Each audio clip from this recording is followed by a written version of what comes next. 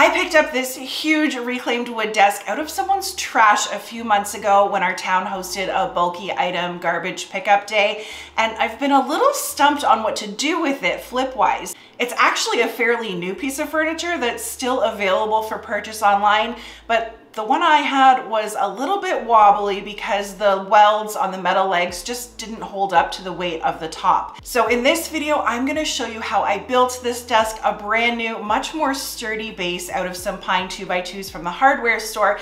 And then I'm gonna show you how I went about listing this for sale online.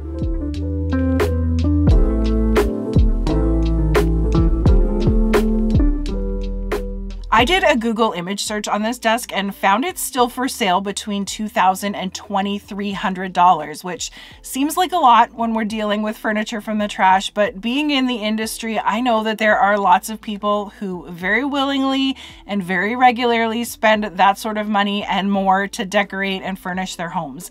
This one wasn't brand new though. The metal legs on one end were barely holding things up, and it was filthy from being out here in my garage for months, but I was confident that I could build a strong new base, sell it, and turn it into a healthy profit for my business.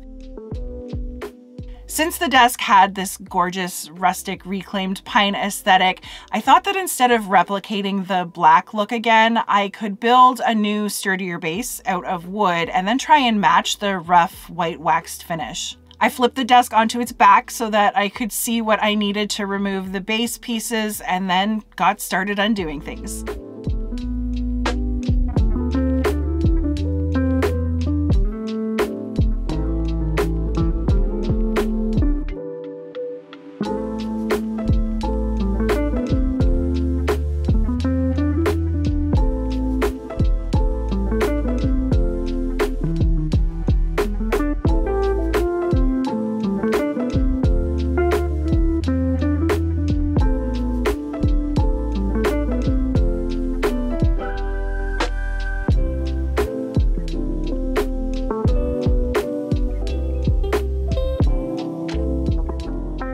These L brackets didn't look original to me. I think that the previous owner must have attempted to fix these broken welds, but this didn't end up doing the trick.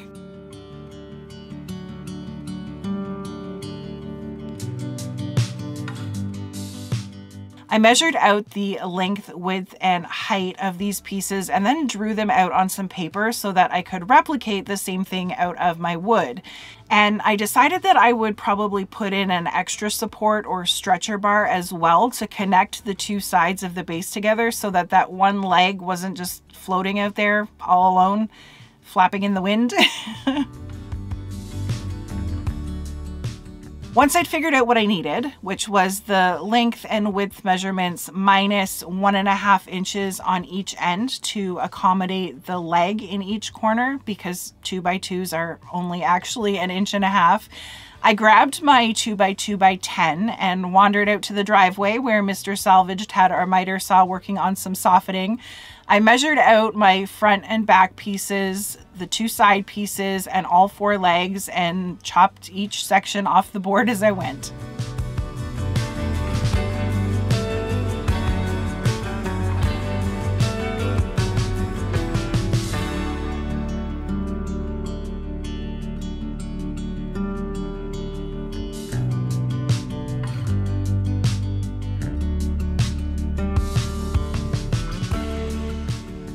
Once I had everything cut down, I laid it all out on my bench to make sure all the measurements were right, and then I marked out where I wanted to add some pocket holes to start attaching things together.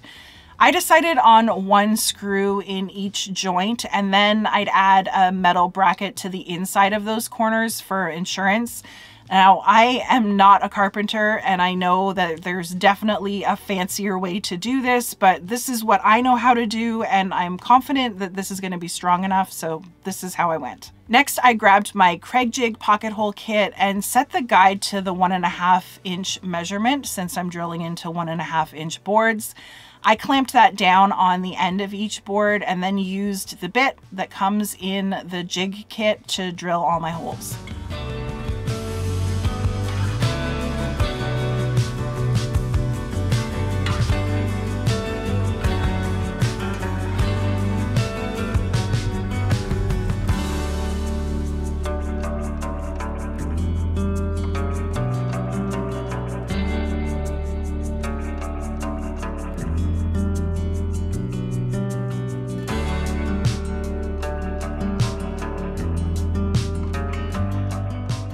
Once I had everything drilled, I grabbed a scrap piece of wood and used it to help me hold the leg to the board with those clamps so that I could screw things in without anything moving out of line.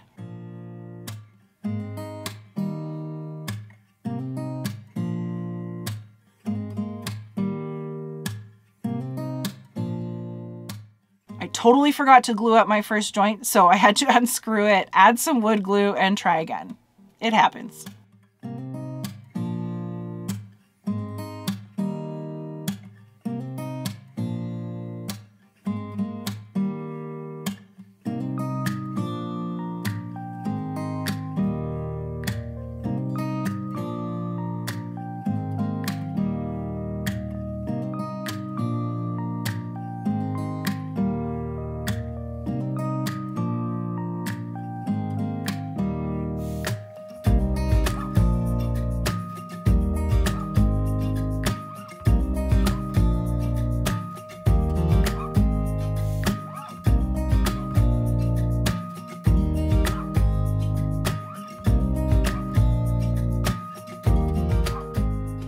Once I had the two end sections together with the legs, or the front and the back of the frame, I screwed two more pieces of scrap together to create this corner jig for myself so that I could clamp both sides of things tight and hold everything in line while I got those screws in as well.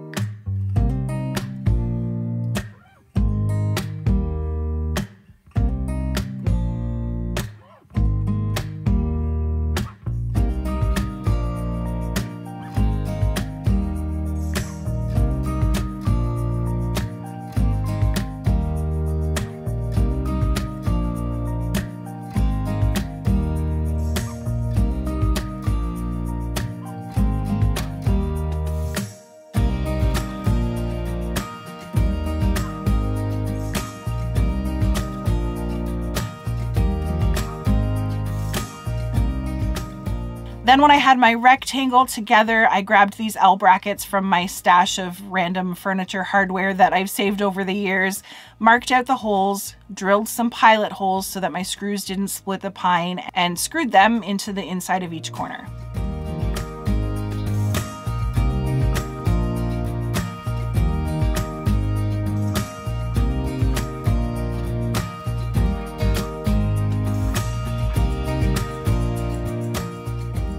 For the taller leg frame on the other side of the desk, I did the same thing. I made myself a plan on paper with all of the measurements, chopped up another 2x2 and laid it out to make sure it was right.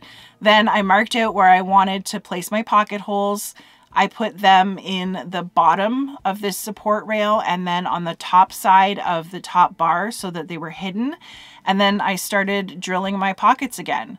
A little more wood glue, and this time I used my corner jig on the inside of the corners to help me hold things together, and in not too much time I had another new frame.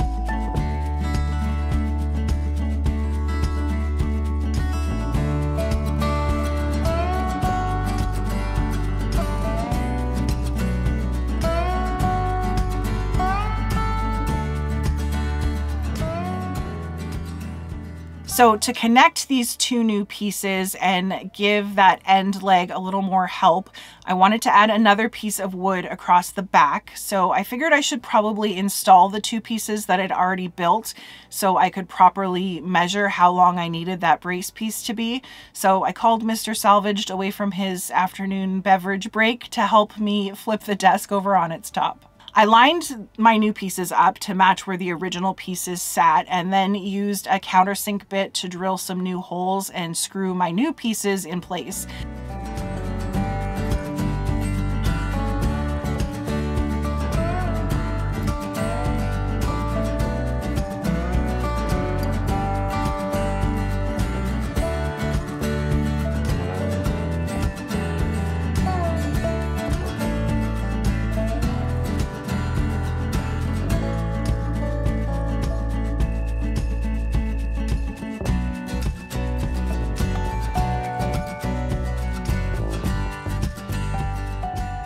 Doug was invested at this point, so he did the measuring. I cut down the board. He drilled the pocket holes, measured the height we needed to attach that bar at, and then clamped these lifesaver cut off pieces to hold things while he got it attached at both ends.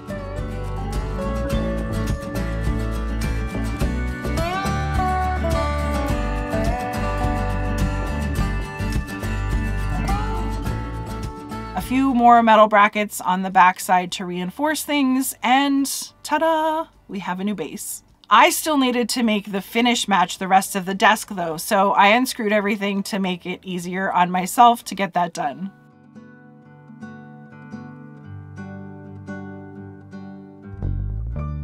Hardware store pine is already pretty distressed, but I wanted to add a little bit more character, so I just grabbed a screw and gouged it up in a few more spots.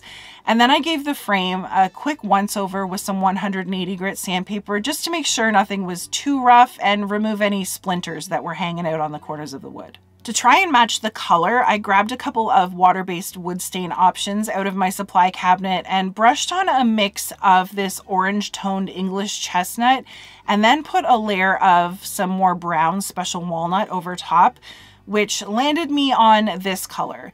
And since there are so many different shades happening on this thing, I felt like I had a lot of room in here to get creative, and nothing really needed to be too perfect. But then to get that white waxed look, I grabbed a can of Chateau by Fusion Mineral Paint just because it was the first white I saw in my cabinet.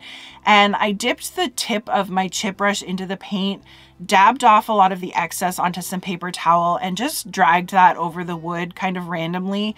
Again, I didn't need to worry about being perfect. I just played around with this until it looked right.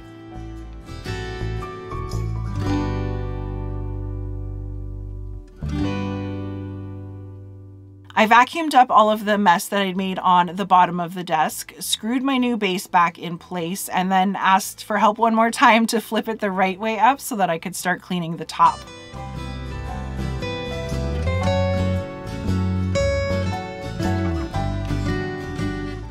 These handles were all covered in paint overspray from another project of mine. I totally did this to myself. So to get that off of there, I used some 4/0 steel wool just to scrub them down or polish them up, whichever you prefer. And then to clean up the rest of the desk, I sprayed it down with some simple green all-purpose cleaner and grabbed my new favorite tool or toy, this scrub brush drill attachment. This thing is so much fun.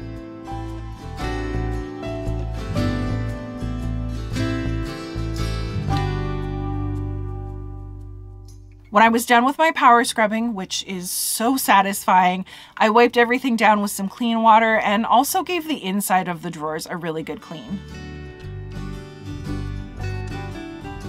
To bring back the shine on the top of the desk and add some protection to my new base on the bottom, I used this clear furniture wax from Behr. It's super easy to use. You just rub it into the wood with a stiff bristled wax brush, and then I came back with a clean microfiber cloth to buff it, just like waxing a car.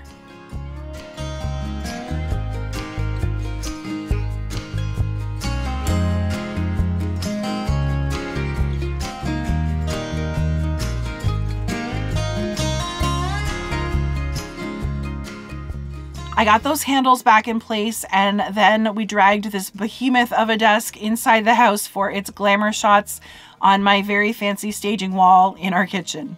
I use my iPhone for all of my furniture photography and like 99% of the filming that you see here on the channel. So here is my exact technique for photographing a piece for sale. This is really large, so I zoomed out for the overall head-on shot, and then I switched into portrait mode to get the rest of the detailed photos. My main photo when I'm selling something is always head-on, sitting right in front of the piece. Then I'll get the sides, a few detail shots showing the texture, the condition of the drawers, and any cool hardware. I'll also crop all of these down to a square format for Facebook and get rid of the broom in the background and anything else that I don't want seen.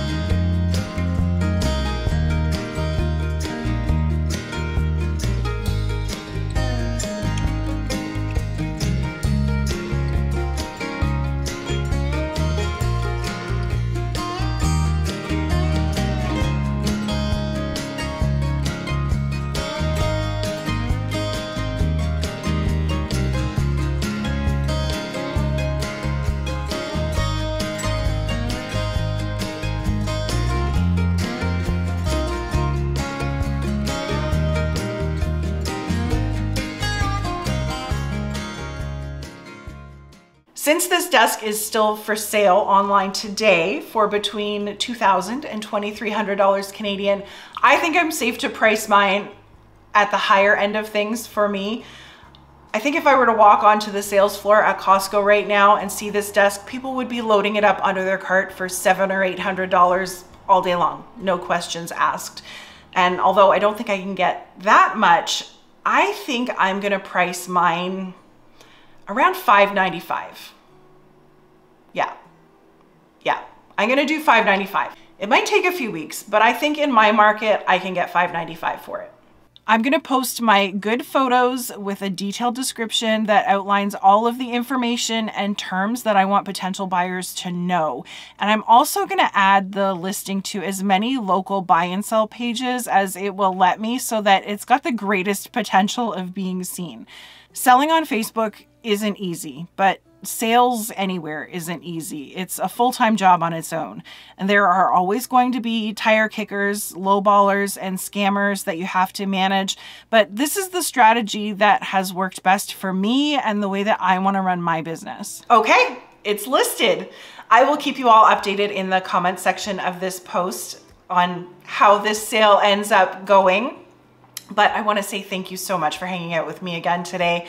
I hope that you learned something, or at the very least were entertained for a little bit. I'll leave a few more videos here for you to watch next if you're interested, and I will catch you all next time.